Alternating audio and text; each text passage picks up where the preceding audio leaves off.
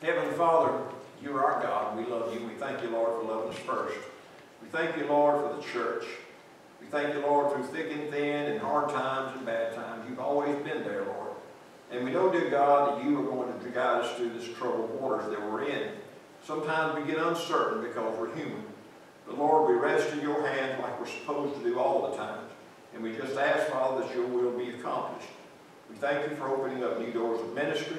We thank you for the praise reports, Lord, for those who listen, dear God, from West Virginia to Florida.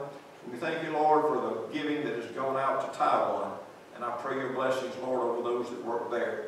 I ask you, Father, to help our young people, help them to keep a grip on their faith in you, help our children, help those that minister to them. They're in uncharted waters too, but help us, Lord, to practice, or at least to err on the side of safety in all that we do. And let us know, Lord, that sometimes you show us that what's important and what's not. And sometimes it's doing these kind of things that we really learn in our lives, or what we truly need to be doing and what not to do. I pray tonight for the particular people. I pray for the family of Brother Nate McMillan. I ask your hand to rest upon Gloria and her children. Pray for Linda and Ralph and their family. Pray for Alex McGrew and for Sherry. I pray for Bud Henson and Diane. I pray for Brother Joe World and Linda. I pray for Lee Whitworth, that your healing will be upon him. Pray for Alice Huff. Bless her and her family. Bless Tina Williams, dear God. Bless her family as she's laid to rest. And bless Johnny Strobel. Minister to these, Lord. Bless our church as a whole. Help us, Lord, to win the lost. And help us, Father, devise a way, dear God, to bring people to Christ. Use us, Lord, for your glory. Be with us this time tonight. In Jesus' name we pray. Amen. I just wanted to know, please, Pastor. I'm sure everyone heard about the situation in Lexington, about they had a guy held up in a house. Yeah, I saw that on the news. I just praise the Lord that no one was hurt or injured. Well, that's over. I know. This is crazy. I got you.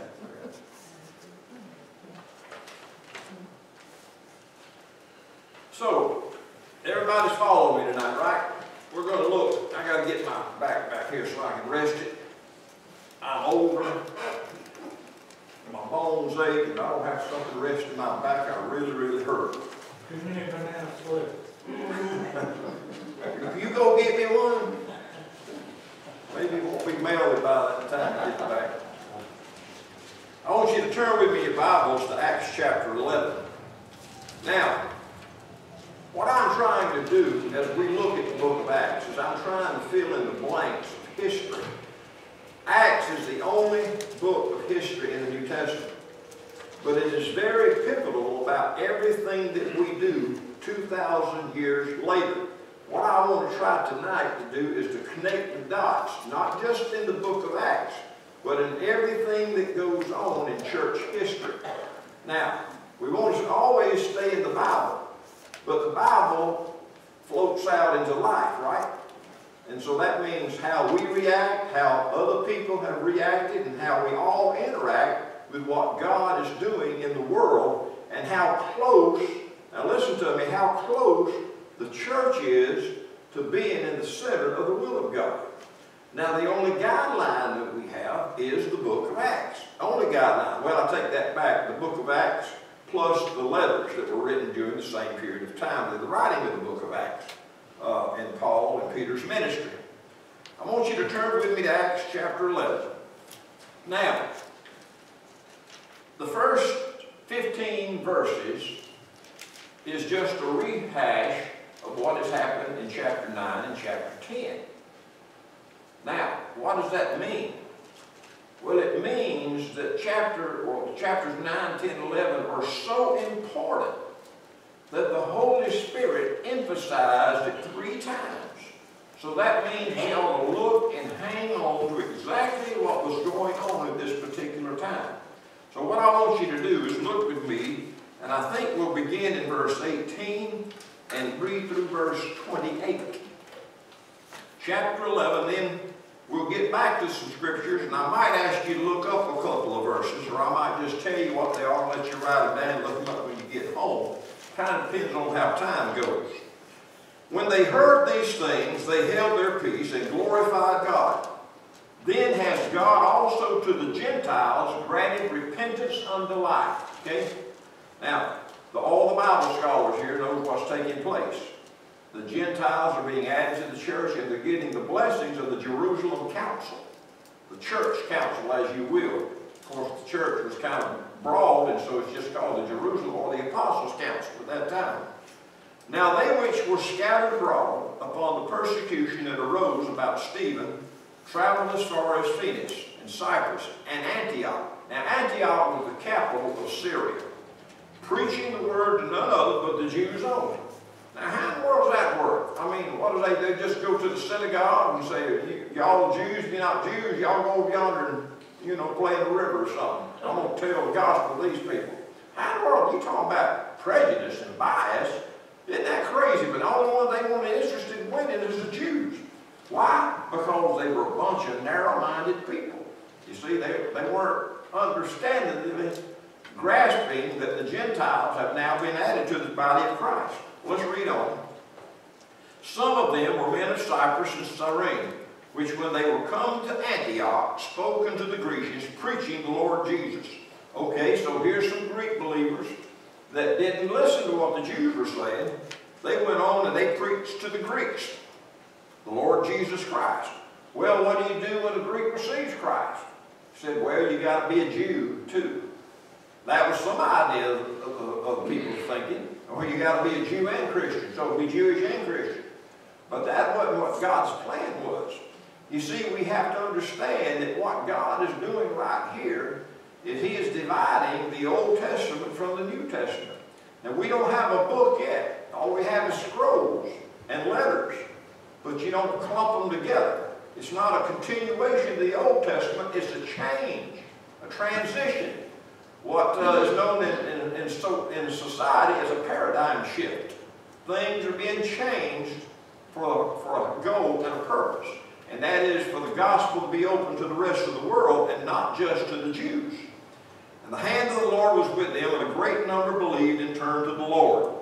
Then tidings of these things, now this is important, came into the ears of the church, which was in Jerusalem.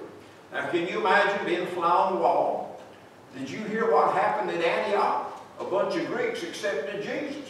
Now, well, they can't accept Jesus without being circumcised, right? No, circumcision is a Jewish practice. So you can see what all is going on. But their decision is going to be pivotal, and it's going to be a transformation of the body of Christ. Who, when he came and had seen the grace of God, was glad. Barnabas was sent by the, let me go back and read that, which was in Jerusalem. They sent forth Barnabas that he should go as far as Antioch.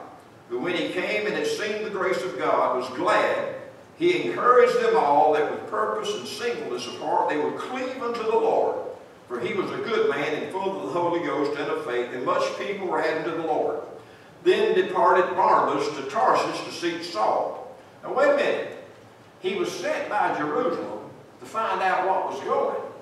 But rather than turn around and go back to Jerusalem and tell them, yes, the gospel's been given, God sent him to go north to find Paul. Because Paul is going to be pivotal to helping these Greeks learn the gospel of Jesus Christ. And that's the beginning of the writing of his letters. For he was a good man, full of the Holy Ghost and of faith, much people added to the Lord. Then, well, I read that. Then departed Barnabas to Tarsus for to seek Saul. When he had found him, he brought him to Antioch. Why? Because Paul was the person that was going to witness to many people, including the Gentiles, right? God said that. So he brought him there to share the Christ with people that he related to.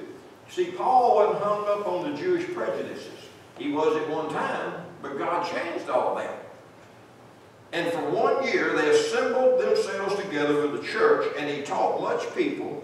And the disciples were called Christians first in Antioch. And in these days the prophets from Jerusalem came unto Antioch, and there they stood up, one of them named Agabus, and signified by the Spirit that there should be great dark throughout the world, which came to pass in the days of Claudius Caesar. Now what's important is what happened in verse 27. The Christians were called, or the believers were called Christians first at Antioch. Now the significance of that was a name change. They weren't called Jewish Christians up until that time now. They were known as the Way, Jewish believers, apostles, followers of Christ, disciples of Christ, but now they had a name that was going to stick for thousands of years, and that is the name of Christians. Christomazo. That's I think it was long. Christomazo, which means the called. That's the definition of the Greek word of Christians. Christomazo, the called. They become part of the ecclesia, which is the called out. So you're called to faith in Christ, and once you receive Christ by faith, then you're called out and sanctified to live the holy life that God calls us to live. Amen? Amen. And we all have some amens right there, buddy, because that's what's going on. Okay. Now, let me rehash everything that I've got here, and I'll try to put it all together. I got a bunch of notes. We might not get out of here to 9:30 tonight. That's all right. Y'all ain't got nothing to do, all right? Okay. Acts 9, 10, and 11 tells the same story. Barnabas goes out to seek Paul and bring him back. Okay? He was sent by the Jerusalem council. And the reason he was sent by the Jerusalem council, to find out exactly what was going on in the Greek world, namely in Syria. Okay? Now, you may or you may not know that church councils have determined the direction of the church since its inception. Did you know that? Nod your head like a billy goat. Were you aware of that? The most important two church councils happen in the Bible. Now, after that, there's two other church councils that really were very weighty in what you and I do as Christians today. There were 7 altogether that you could call Christian councils, and after that, the Catholic Church was born, and the Catholic Church started holding their own councils and started making decisions that affected only them with the exclusion of anybody that believed any other way. Okay? But here's the two. Acts 11:18. The Jerusalem Council decided, well, if the Holy Spirit has been given to them, then they're part of the body of Christ. The significance of that is now they are part of the body of Christ without obeying the Mosaic law. They're not restricted to the diets. They're not restricted to circumcision. They're not restricted to dress. They're not restricted to anything that was connected to the Jewish faith. Animal sacrifices? No, no, no, no. You could be a Christian now, and you did not have to follow the Jewish tradition. Any questions on that? The second council happened in Acts chapter 15, verse 29. It was the same council that made a decision about what Christians could eat. Namely, they had meat that had been blessed and sacrificed to idols. And the question came, they saw these Greek Christians eating that food. Well, this bothered the Jews because God had said in His Word, you can't eat things sacrificed to idols.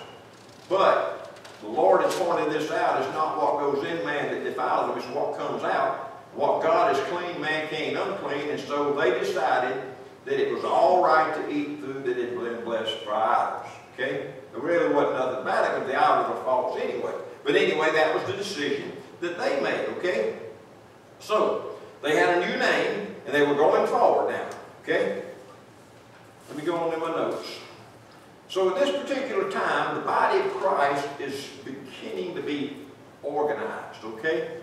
Always remember that the church is not an organization, it is an organism. Okay? It is alive. Let me show you the difference. Okay? An organism is alive, an organization is not. An organism has one head, which is the Lord Jesus Christ. The organization has many heads, okay? And so you and I are part of a living organism, but we have to function in a way that is in order. Somebody read 1 Corinthians 14:40 right quick. Google it, look it up, read it, and we'll get back to that in just a minute, okay? Raise your hand when you got it. Okay, so the church is beginning to be organized, okay? It is an amazing thing to see the church being formed. In Matthew 16:18, at Caesarea Philippi, Jesus asked them, who do you say that I am? He said, you're the Christ. He said, what you said is true, and upon the statement that I am the Christ, I am going to build my church. Now, Matthew 16 is the first time the word church is used in the Bible. It's not mentioned in the Old Testament. And so the Lord actually establishes the foundation of the church. Who is the foundation? It is the Lord Jesus Christ. Now, we've already looked at Matthew 28:16, where the Lord commissioned the church. Go into the world and share the gospel. That was the message to his body. The organized body had to go into the world. Okay? Acts 1:13 talks about the authority of the church. You must believe in Jesus to be saved and be a part of the body. Somebody have that I asked for a while ago? Anybody find it? Yeah, 1 Corinthians 14:40. 40. Read that for me, please. Let all things be done decently and in order. All right. Now, Paul is speaking to the Corinthian church. I don't have time to tell you why there was so much disorder in the Corinthian church. But the Corinthian church was a church like you didn't want to be, okay? They had so much going on that was wrong. And Paul simply had to tell them that, listen, everything must be done decently and in order. Now, that's what I want to try to do tonight. I want to connect the dots and show you how the Lord organized the church to function as the church. And today, the body of Christ is functioning just about as good as the book of Acts did. Amen? All right, let's go on.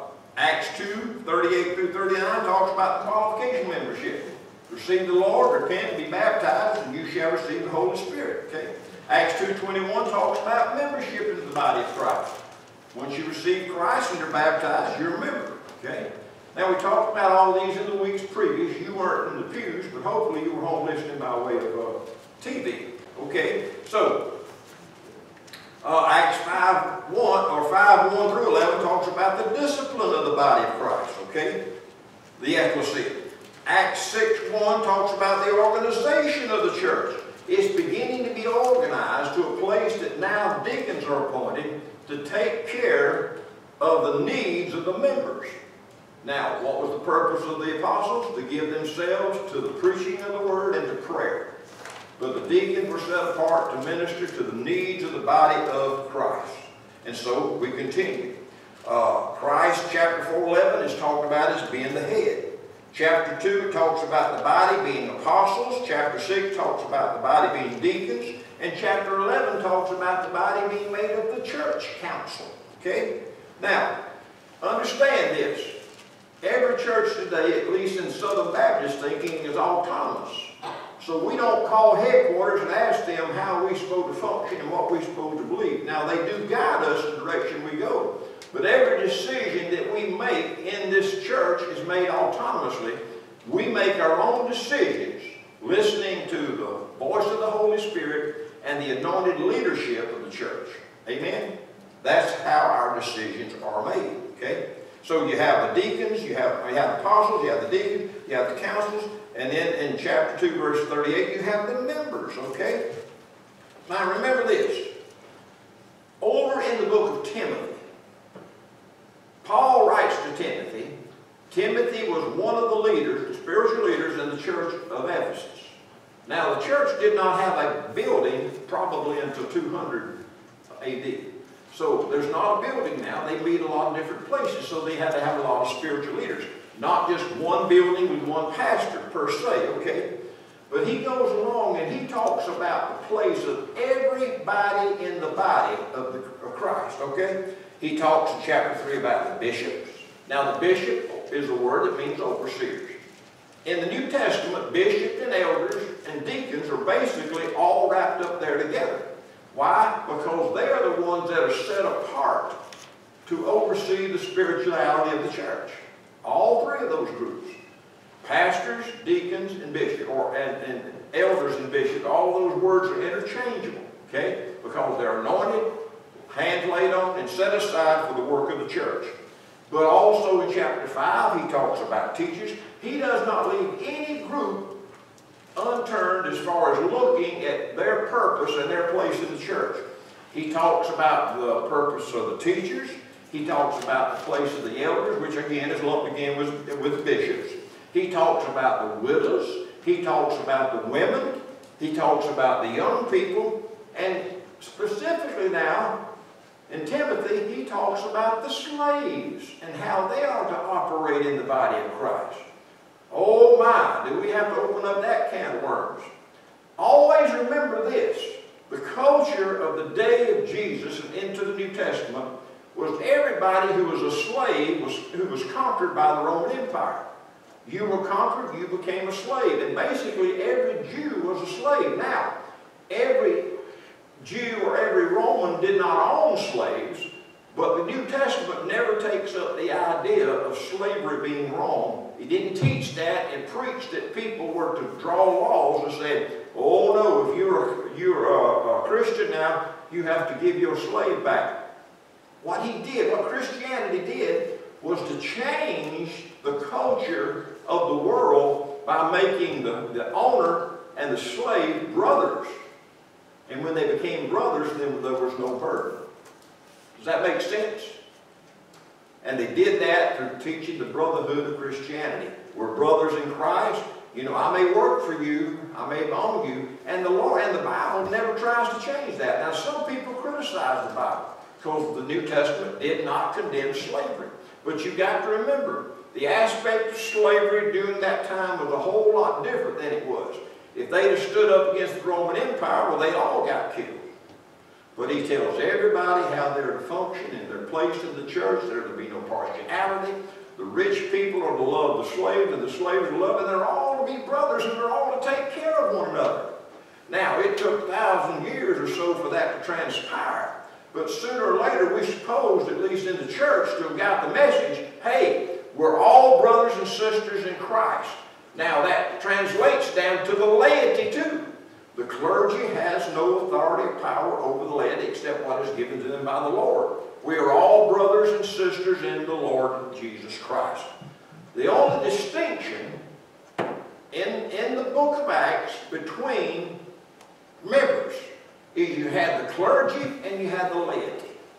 Now everybody knows what a laity is. That's the people in the pews who are not ordained. And then you had the clergy, which was the people, which was the bishops, the elders, the pastors, and the deacons. They were the ones ordained. Well, preacher, now I've heard you talk about them, I've heard you talk about the council. Where does committees fit in all this? Now, Baptists are big on committees. Man, somebody said, I can get this straight. A committee is the non-willing selected by, or the non-committed selected by the unwilling to do the unnecessary. That's kind of the way it is in committees. But where do they fit in? Now, we rely highly on committees. Well, here's my take on it. You don't have to agree with it. We function in the body here at Providence as an autonomous church. We vote on everything that pertains to the body of Christ. But the spiritual things are decided with the help of the laity by the clergy.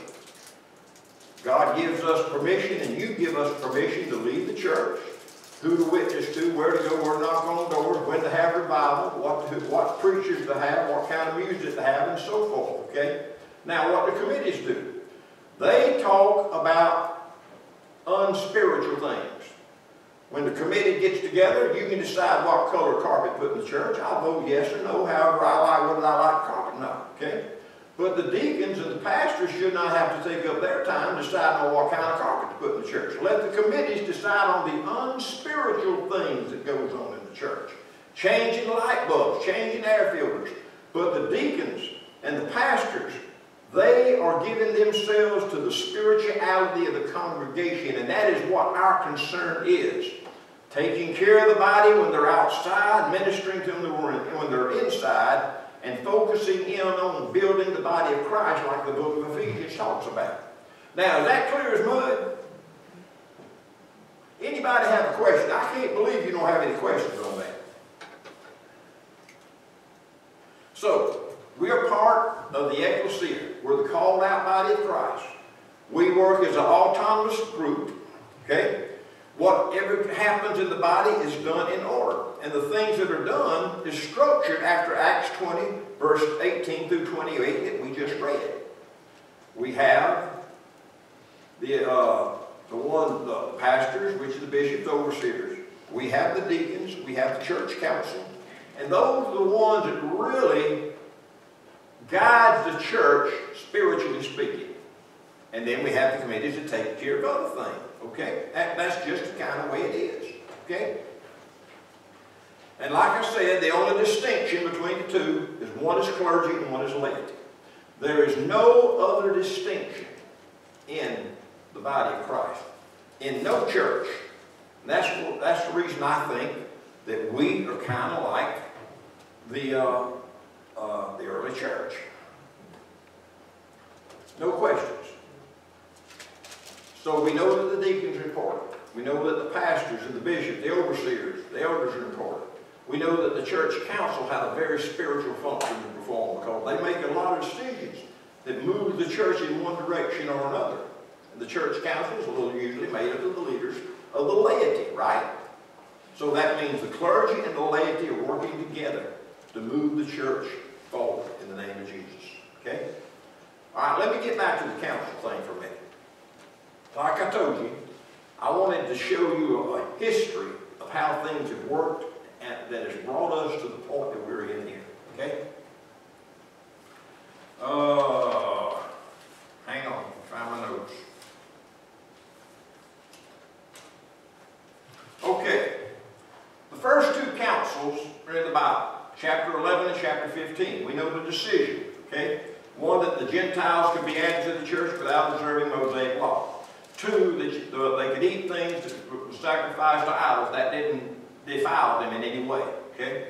The third council is one of the most important councils that brings us to the point that we are today. It's not in the Bible. It occurred in 325 AD. It is called the Council of Nicaea. Okay? The Nicene Council made some tremendous decisions, but all of them gave direction to the church that you and I are a part of today. Okay? The biggest decision they made was on the canon of Scripture. Canon means book. Okay? You see, the Bible was not one big book like we have that we took to church. It was all made of scrolls. There was no such thing as binding the Bible. There are some crazy people today that think that the Council of Nicaea got in a room and threw dice and made all these kind of weird gestures to decide what books of the Bible we were going to use.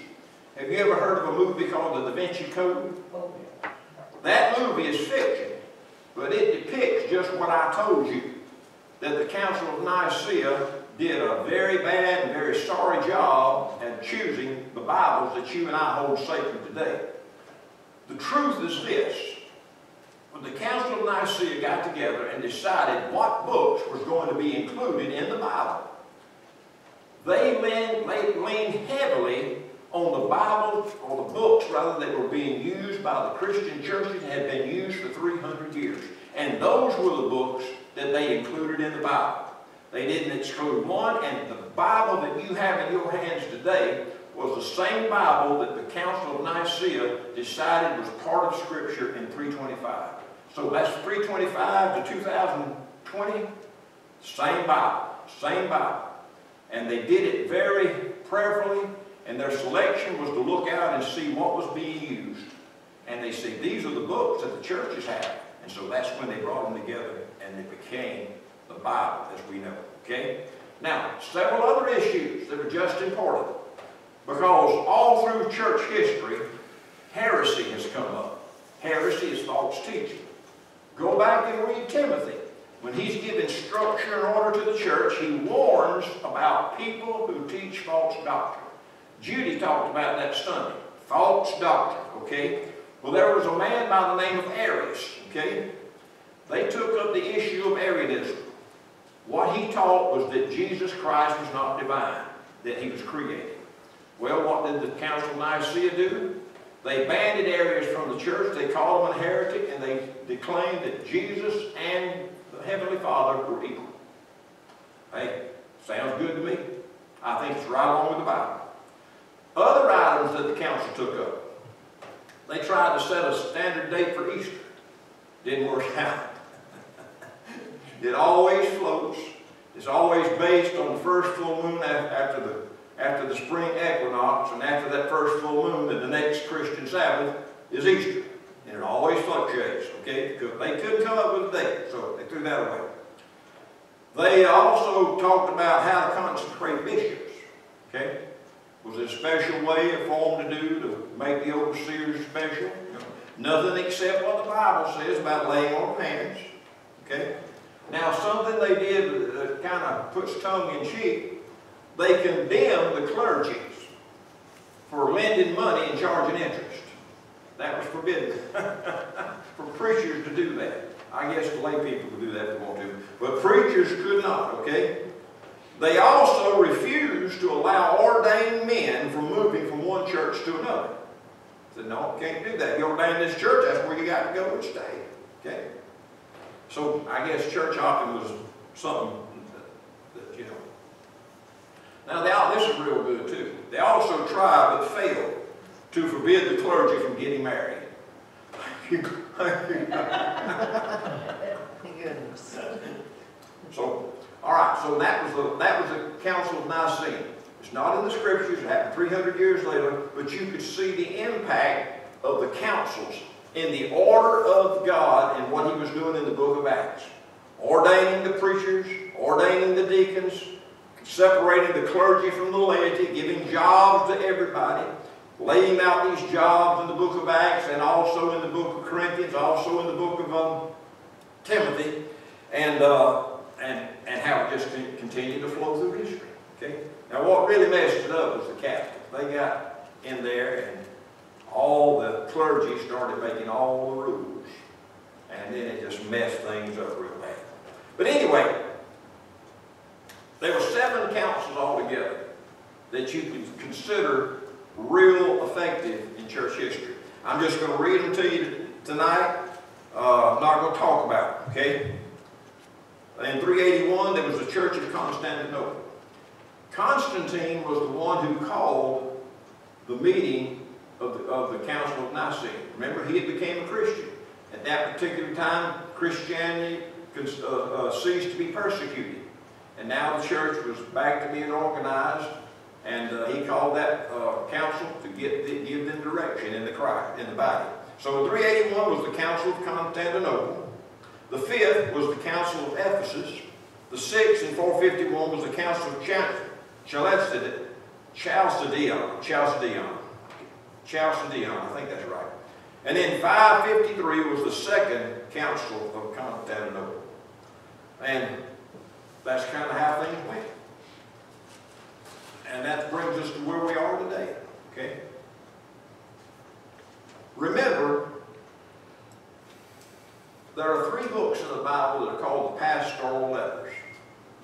1 Timothy, 2 Timothy, and Titus. And in those pastoral letters, Paul lays out exactly how the church is supposed to operate. He gives the qualifications for deacons. He gives the qualifications for bishops. He gives the list of the elders, and like I said, widows, women, slaves, rich people, all of those things that he gives, and all of them are a part of the church, and how each one of them are supposed to function, okay? And as I said a while ago, and I want to emphasize this point before I close, Christianity abolished slavery, but they didn't abolish it by denouncing it as evil, okay? They abolished slavery by getting all men to recognize each other as brothers. And basically that's where we are today. I want you to read with me 1 Corinthians 7:20 and 24 as we get ready to close. So turn with me right quick. 1 Corinthians 7.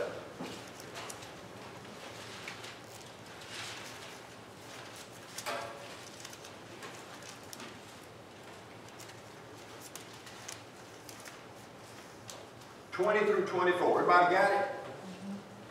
Amen. 1 Corinthians 7. Paul gives an interesting view here on slaves in the church. Okay? They were there. People that were owned by other people. Okay? They were there. We can't deny it. And here's what Paul says about it. And I think this explains that viewpoint, and I think it's very important to put this point out. Let every man abide in the same calling wherein he was called. Now what's he saying? Abide in the same position you were in when you were saved. And so that meant that you were a slave to the Romans and you were saved, you were to stay in that position, because he did not want you to go and cause anarchy against the government, because just to get your freedom, there was a higher calling, and the higher calling was Christianity. Let Christianity set you free. He makes that point. Art thou called, being a servant or a slave, care not for it. He said, listen, I wouldn't care for it either. But if thou mayest be made free, use it right. He said, when you become a Christian, if you become free, that's good. Use your office to help those who are less fortunate than you. For he that is called is the Lord, being a servant is the Lord's free man. Likewise also, he that is called, being free, is Christ's servant. So really what he's saying is, when you're saved, you're still a slave, but your master's changed. Now, you may be owned by a human master, but you answer to a higher calling, and that is the master of the Lord Jesus Christ over the heart and life of every believer. Amen? Did not Paul start many of his letters like that? A bondservant of Jesus Christ. That's a slave. And he says, we're slaves. Let's read the rest of it. You are bought with a price. Be ye not servants of men. Brethren, let every man wherein is called there abide with God. And Paul pretty much leaves it like that. Now, I'm interested in your comments or your questions.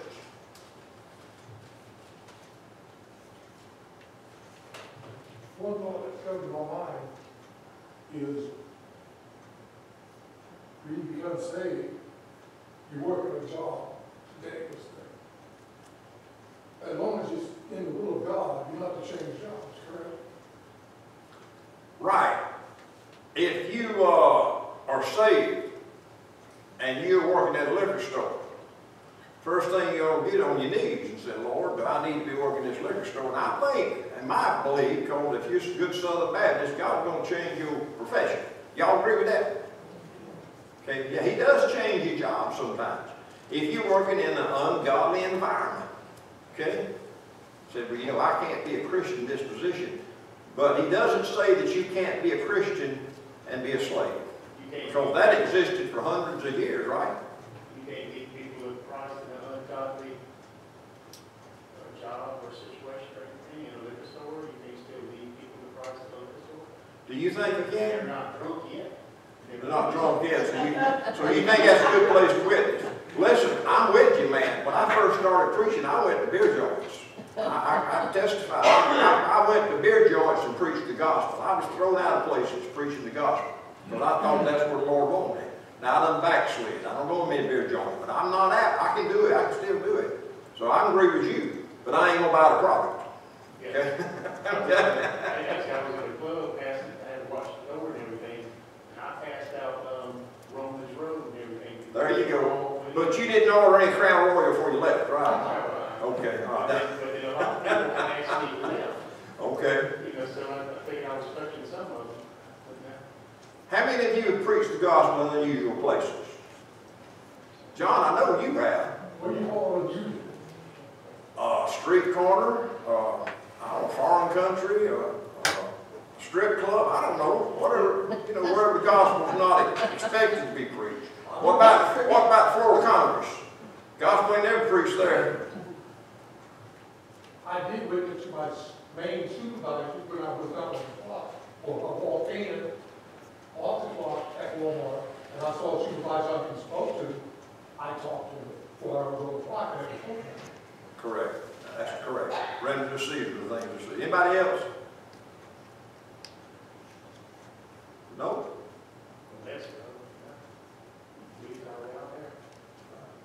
Okay, well, I'm going to say goodbye to my Facebook folks, and we're going to dismiss. Good night. Thank you for viewing. Appreciate it. Bob will be with you next week. Tune in.